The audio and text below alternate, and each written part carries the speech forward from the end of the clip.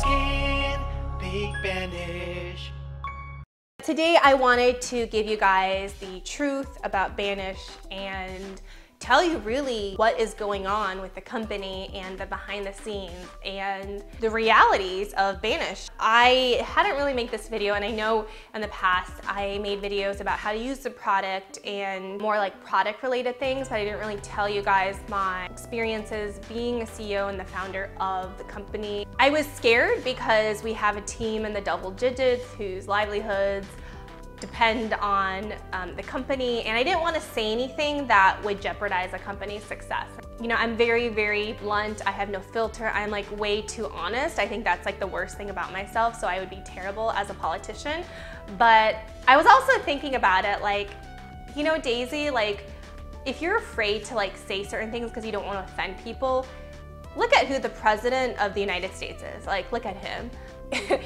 If the president of the United States can, you know, say whatever, there are a subset of people who still love him and like him enough to vote and have him be president. So don't be afraid to kind of just like be yourself more. I think that was like the mentality I have now. So I'm just gonna say it all. I'm gonna be honest and blunt and just say what I really think and what's really going on at Banish.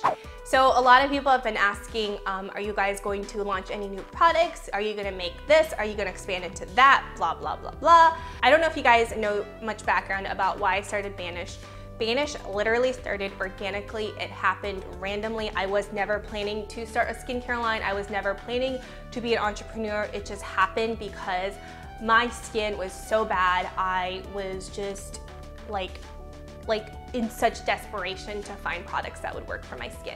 Now, what I realized in like my YouTube channel, and I had my YouTube channel before I started Banish, and in looking at skincare ingredients, is that the current skincare process and the current manufacturing of skincare, bunch of fillers, bunch of products that make your skin feel good but will clog up the pores, and a bunch of artificial fragrances and colors. And those products will clog the pores and create acne. And for me, it created cystic acne, which created scars.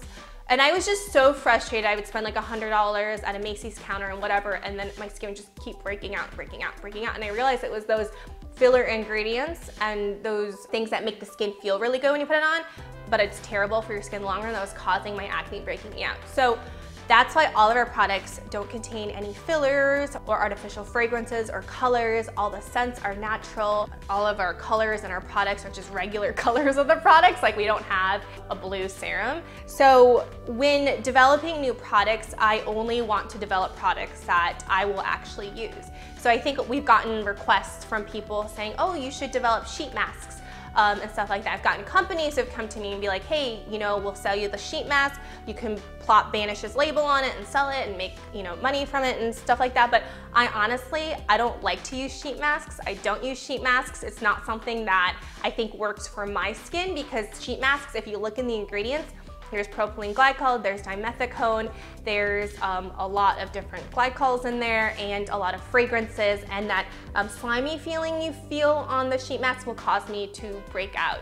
So I don't sell sheet masks because that's just simply not something that I would personally use, and I don't think personally works for me. It could work for you, doesn't work for me, so we're not selling it. You know, I want every single product that Banish has to be something that I would personally use and that actually works. We've gotten other kind of masks that we could sell, like the magnetic masks, the bubble masks, different kinds of Korean skincare products. And you know, I love Korean skincare for the fact that they feel super good and they smell amazing. Like, you can't deny the packaging, the smell of Korean skincare is amazing. But for me personally, I have broken out, or I have not seen a difference when using Korean skincare. So that's just something that Banish is not gonna go into. There's really like profound like new ingredients out there, really like chemically based products out there that we could sell and source and supply for you guys. But to me, it's just not something I would even use.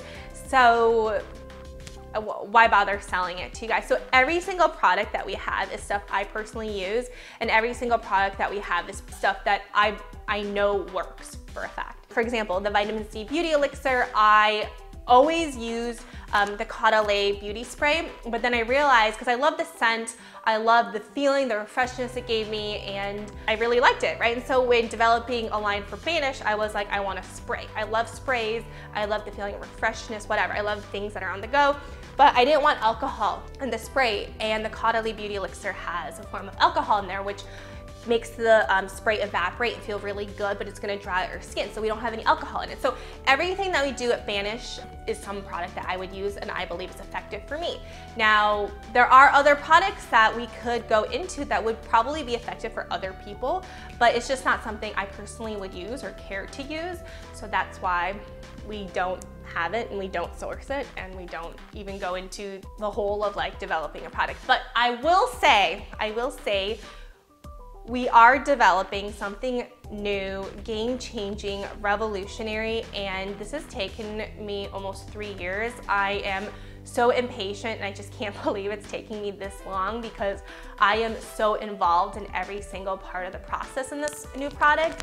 I have a designer who's working with me who, you know, worked for some of the top companies like the Bose earphones and stuff like that beforehand, and I am talking with the manufacturer and with the mold maker and with the designer and all this stuff, and we talk several times a week, and I have flown to visit them, and it's taking seriously all of my time, which is why I'm not on YouTube so often. But I'm just so excited to launch this product, and I can't really say much about it, but it's really something that I would use because after trying all the stuff that Banish provides and all the other stuff out there in the market, this is what I would like. This is what I would like to use. And I had this vision for it, kind of drew it out, had some other people give their input, had some other people draw different designs and sketches, and you know, we have gone through literally 40 or 50 prototypes and all this kind of stuff with the product, and I'm just so excited for it to come out because it's just been so long in the making, and I have so much respect for people who do custom manufacture because it is a shit ton of work. We have the best law firm behind us too in terms of intellectual property, so spent a lot of money on legal fees this year protecting the invention and all that, but I'm just so freaking excited about it, you guys. Like, I'm so excited, and it's really truly something that I felt like was lacking in the market that I really wanted.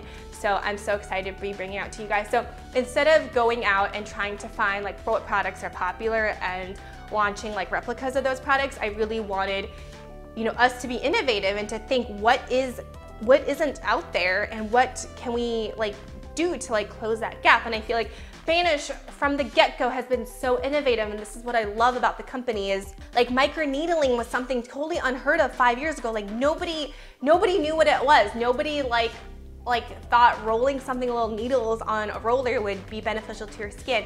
And because Banish and because of these YouTube videos, we were like literally the first company to sell a kit. Now everyone is like trying to replicate us, which I think is amazing because it means that people are replicating us. We're not replicating them, and we're always at the forefront of something. And I'm just so excited because our business model has never been to go out there and replicate things. It's always been to see the gaps, see what we can do better, and improve consistently on everything, which is amazing. That being said, people have been asking what is the difference between your products and other brands out there or other products on Amazon, blah, blah, blah. Why are your products the price that they are and all that stuff. So I will say I love Amazon, you guys. I love the fact they have, you know, free shipping, everything comes fast. And it's just super easy to get what you want at a great price. However, when I purchase on Amazon, I buy things like I buy sponges on Amazon, hair ties on Amazon. I even bought these earrings on Amazon, and they look cute, but they're literally, guys, like tin, and they're gonna break any moment. So I have purchased things on Amazon, I love them, but I don't purchase name brand items on Amazon. The fact is, last time I bought like even Colgate toothbrushes, because those are my favorite, the ones with the really like heavy bristles. I bought them on Amazon, and then when I received them like a week later, they were like fake Colgate toothbrushes from Thailand because it had Thai on it. And when I brushed my teeth with them, it just like completely collapsed, like the bristles just like flattened and everything, and I realized it wasn't real Colgate toothbrushes. I've also purchased name brand items from Amazon, and I realized they weren't real. Like I purchased, I think, Lululemon leggings from Amazon, and I realized like for whatever reason, it didn't fit the right way that my other leggings are, and I returned them. So I would say on Amazon, anybody can sell anything, and it's not really regulated. I've had friends who sell their own brands on Amazon, who another competitor will just literally copy their logo, slap it on whatever product, and put it on for sale. So Amazon is a really great place if you want cheap things fast. It's not a place I would go to buy products that you're gonna put on your skin. It's not a place I would go to buy a product that actually punctures your skin, because you just don't know where they're getting the product, you don't know how they're manufacturing it. Usually what they do is they scrape the database of whatever is selling well on e-commerce and going to whatever manufacturer and just being like, replicate these, and then I'm just gonna like drop ship it from Amazon or from your manufacturer onto Amazon without doing any quality control, without doing any kind of sort of checks or whatever. That being said, I can't say what they're doing. I am very, very almost happy though that there are replicas or there are people copying Banish and they're making their own little kits, because it really means that we're doing something right. Like, of course, there's replica Gucci bags that you can buy. There's replica Rolex watches that you can buy. There's even replica like Lululemon, or like, I don't know, replica iPhones you can buy, right? There's always gonna be replicas, but they copy based on the original product, and the original is always better than the replica. And I think it's okay to get like non-branded items when it's something that you're not putting on your skin or in your body. But if it's something going into your body and on your skin, which is your largest organ, don't just go on some Amazon website. They don't regulate that stuff. We've tried also selling on Amazon, and I was just so amazed how easy it was to put whatever I wanted on the listing and with no verification whatever. And it was just, I don't know, it's just crazy. And also my friends who sell on Amazon that like other, you know, Chinese manufacturers are copying their product and selling on them. Like they're telling Amazon like, hey, they're infringing on my trademark, they're infringing on my product name, description, whatever. And Amazon doesn't respond. Amazon doesn't take those listings down because Amazon doesn't care. These other manufacturers are making Amazon money. Why should they take off those listings? So I think Amazon is a beast. I think they're gonna be really powerful, but I think it's a work in progress. And I don't wanna be in this jungle and dilute Banish's brand by having other people sell on behalf of Banish or copying us on Amazon, because you don't know like who is really the real brand on Amazon, if that makes sense. So when you buy from our website directly on banish.com, you know that you're getting the real product. Like if it's coming from Banish, you're going through the checkout page, your credit card statement says Banish, you know you're getting the real thing, right? On Amazon, you're not really sure. So that's why we don't sell on Amazon, and that's the difference between certain products out there and our products out there. Next question, hardest part about running a business and hardest part about being CEO of Banish. You guys, I am a control freak.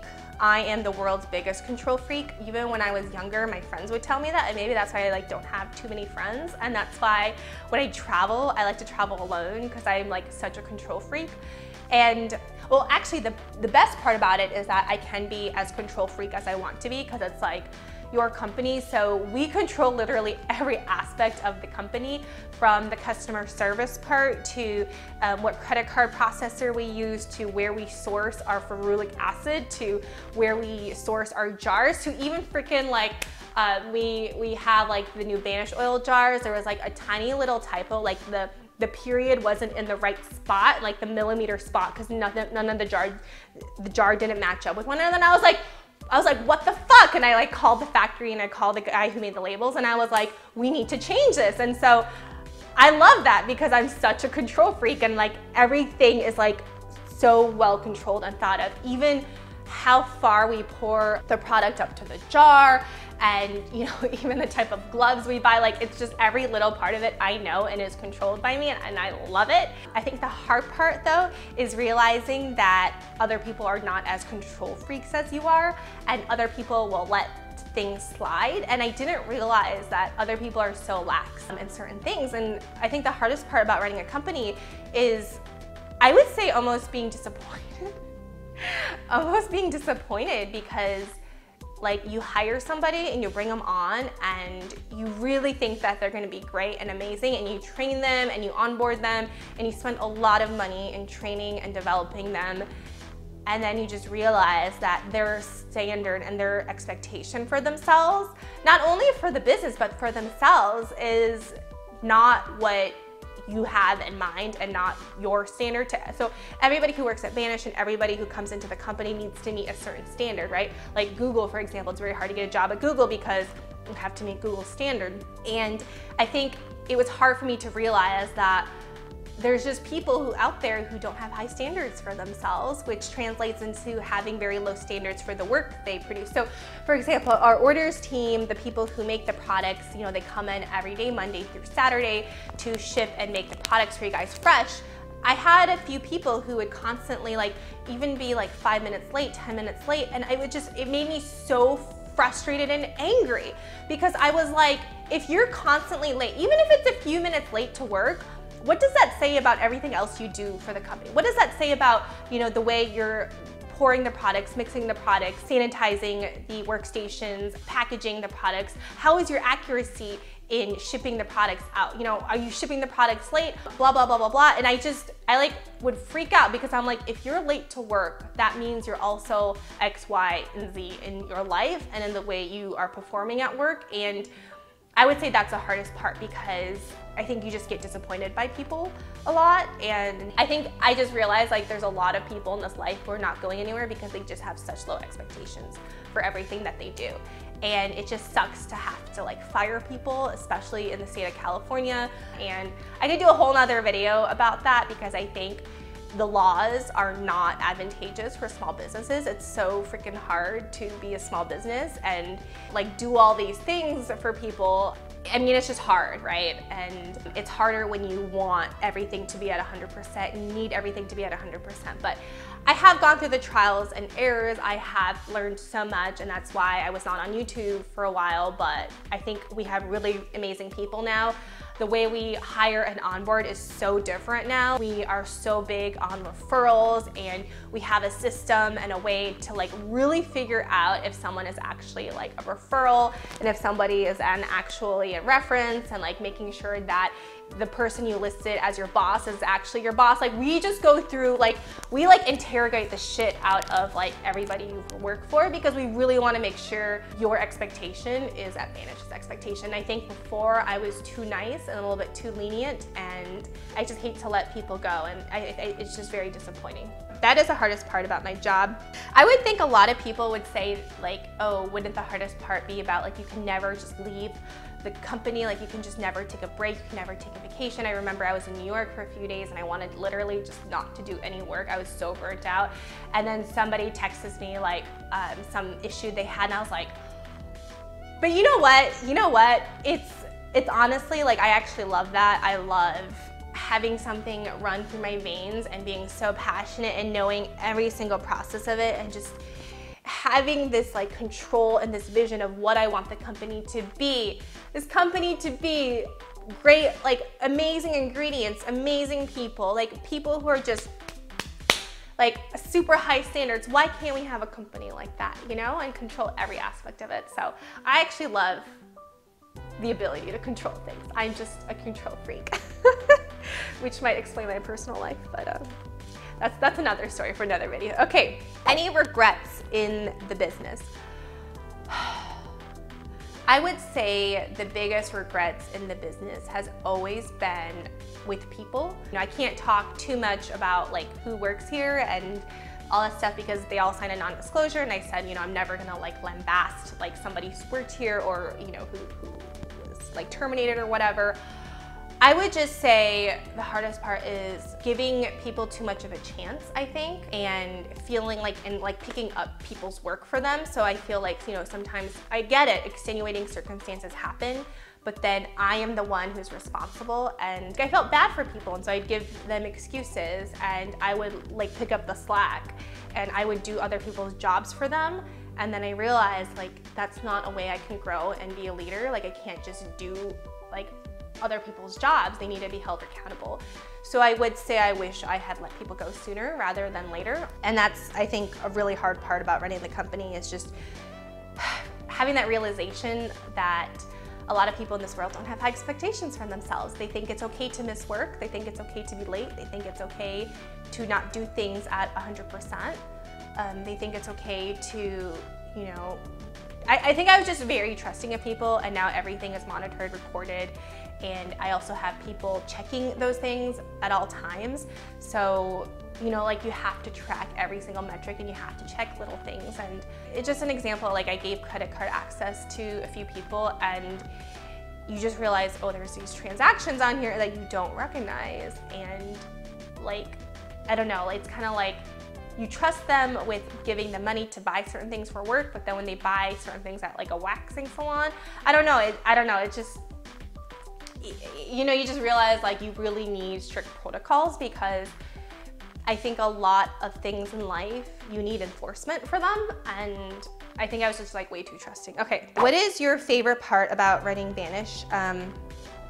My favorite part about running Banish is control, the creativity control aspect of it. Like, literally the world is my oyster. I've always been a visionary. I've always been somebody who, when I close my eyes, I can taste, I can see, I know exactly what it's gonna look like and what it's gonna be like. And what I love about it is I can do that with my business. I don't have to like play any politics or bureaucraticness or whatever. I can take my two hands and my computer and make it happen. So that's what I love about running the business. Like, nobody says no to you, really.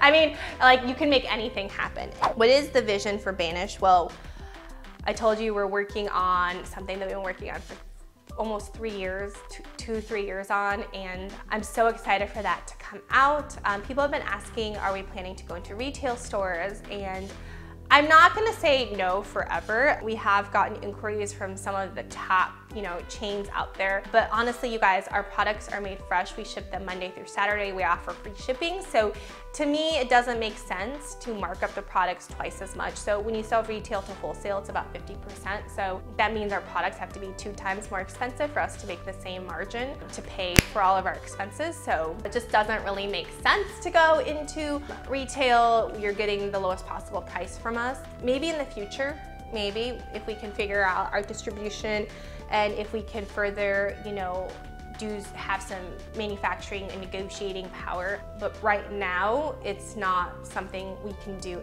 at the moment. And also, you guys, our products are made and shipped fresh Monday through Saturday. So a lot of people in the winter, they have complaints about the elixir freezing or the bottle breaking and shattering. We don't get too many of those inquiries, but we always get a handful every year. And it's just so great that people email our customer service team saying, hey, my bottle like broke, or like the little lid of it broke. And it could be like a quality control thing, but it's not. It's literally because our elixir is made fresh. We don't use any chemicals or don't use any kind of antifreeze in our products.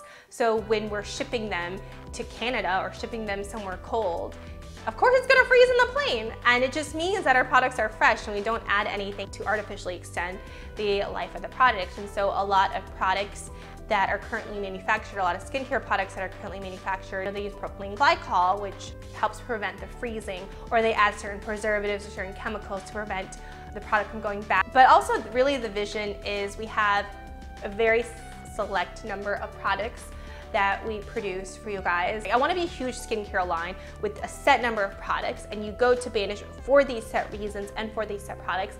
So we're not gonna sell everything to everyone. We're not gonna come out with makeup that has never been on my radar. I think there are a lot of other brands that could do makeup better than we could ever do. Right now, we're not gonna come out with sunscreen. That might be something in the future, but right now, I haven't personally figured out a way to make effective sunscreen with quality ingredients and with organic ingredients. I always feel like it's never like the way I would like it. So we're just not gonna go down that avenue right now. We're gonna focus on what we're really, really great at, is the Banish kit, the Banish system, microneedling, and really working with making that product the best that it can be, and always iterating on that product, because I really believe in the power of microneedling. Like, you guys, like I've tried everything for my skin. Microneedling is the only thing that has worked for my skin. And I'm not saying that because this is Banish. It was even in the beginning, before I even knew what microneedling was. It works for my skin. It works for my skin type. I have skin that's very much prone to scarring. Every pimple that I have, it leaves a mark. And microneedling is the only thing that has shown me, like has proven to me, that it will actually lighten the scar. Nothing else will do that. Not even the CO2 laser I did. The CO2 laser I did just ruined my skin. Microneedling is the only thing that works, so I really want to focus on that, and I want microneedling to be something that everybody uses, that is part of their skincare routine, because I so believe in the power of it. It works, you guys, it really works. And I want to focus on that. I don't want to focus on UV light therapy, because that stuff doesn't work for me, right? I don't want to focus on those like electrocurrent like roller things, because that doesn't work for me. Microneedling works for me. Vitamin C works for me. Ascorbic acid works for me. So that's what we're going to stick to.